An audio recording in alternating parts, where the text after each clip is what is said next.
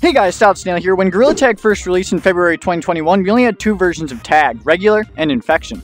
Over time, the game gained some more with the iced up loop-filled player targeting hunt game mode and the slingshot team deathmatch of Paint Brawl, but there are some game modes from the development of Gorilla Tag that were cut from the game. Let's go over them, but before we get into it, give me your Gorilla Tag game mode ideas that you would want in the game, and as well as that, make sure you subscribe if you're a true monkey. I'm trying to hit 200k by the end of the year. And the first one, if you didn't know, Gorilla Tag used to have a true 1v1 game mode back in the day before the Force map was even in the game. There were 4 lobbies available for the old CUT Clouds map, and the game used to have official MMR, so this game mode was perfect for the game. Nowadays, you can still 1v1 just as long as you're in a private lobby. And the next one, Capture the Flag. 2 teams try to take the enemy flag and bring it back to their own base, with a map that has quite a lot of verticality. True fans of the channel will understand my desire for Capture the Flag to come back to the game. I bring it up anytime I can, and it was removed because it apparently wasn't fun. I really wish I could have tried it, I never got to, but I really want it back. And now, the predecessor to Gorilla Tag snowballs and all the other throwable objects that you can find in-game, the PvE game mode. This game mode had fireballs that you can throw and enemies that would spawn to target. Quite simple, but it was removed because Lemming didn't enjoy the actual gesture of throwing.